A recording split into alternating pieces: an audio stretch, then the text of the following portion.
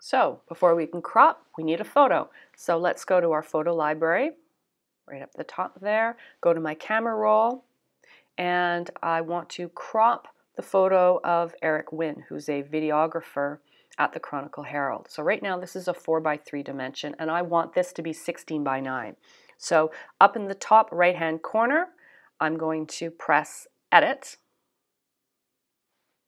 and I want to crop, so it's the little kind of square with the arrows around it next to the cancel. So I'm going to press that.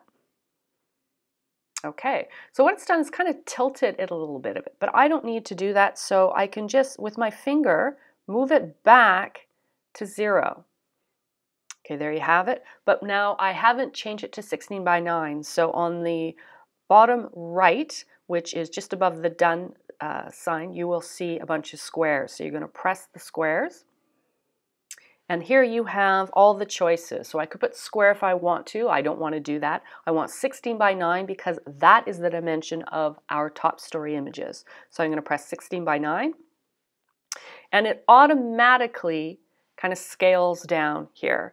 But is that where I want the image centered? I can move it around. So I take my finger and I can move the image up and down here. So this, he's a little cropped. So I want to move this up. It's not really a good place, so let's go up here. Maybe even up here. Let's see what that looks like. Okay, that's pretty good. We get a really clear view of Eric.